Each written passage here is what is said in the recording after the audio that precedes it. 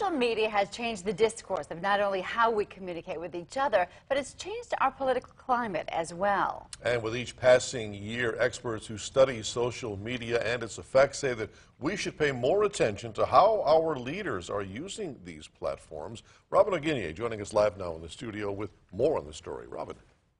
Tom, Aaron, what does that have to do with us here in Northeast Wisconsin? Well, according to a Stanford University researcher visiting our area, it has everything to do with anyone who uses social media on a daily basis.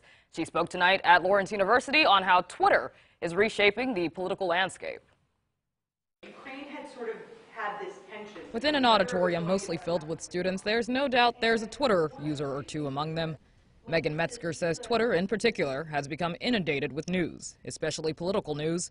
And despite what we think, we're influenced by what we read. We also all are influenced by politics, even if we're not people who care a lot about politics, even if, that's not part of our day-to-day lives. What happens in politics impacts us. And so when things are changing how that happens, I think that ordinary people should care about it. Thursday, one of two former Twitter employees landed behind bars, accused of espionage.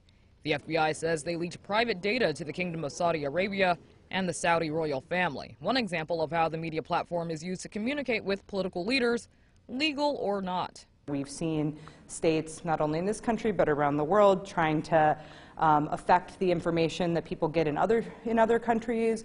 We also have seen politicians using social media in new and important ways. So we are also getting the way we communicate and understand the politicians that we vote for, that represent us. That also is sometimes happening on social media. She uses President Trump as an example, someone who has not shied away from being candid on the site.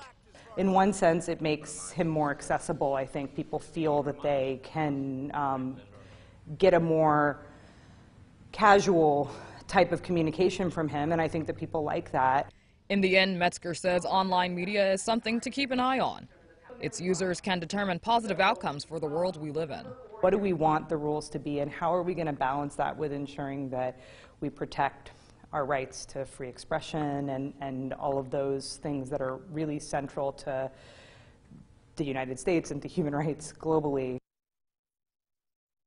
If you want to learn more about what Metzger studies, look for this story on our website, wearegreenbay.com, and follow the link there. In the studio, Robin O'Guiney, Local 5 News.